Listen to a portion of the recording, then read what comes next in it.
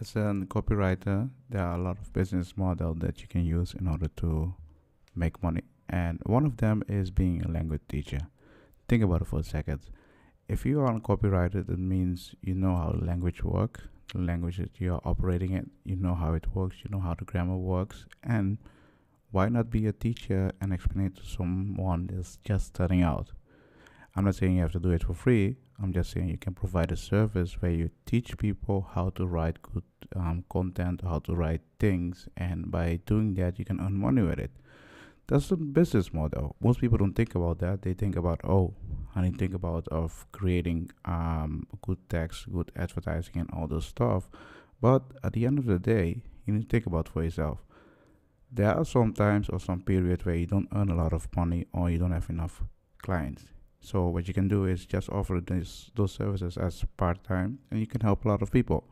Because if you look around, there are a lot of people that want to learn languages, and most of the time they do know the basic part of the language, but they do not know how to improve, how to get better.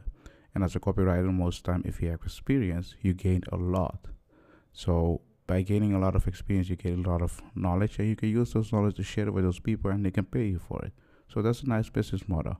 In another video, I will explain how it looks like, what you can offer them, and what you can do. If you have question about this and whatever, just go on Discord. You can ask me. If you're new to this channel, seriously, subscribe. Subscribe right now. I hope you like this video, and I'll see you in the next one.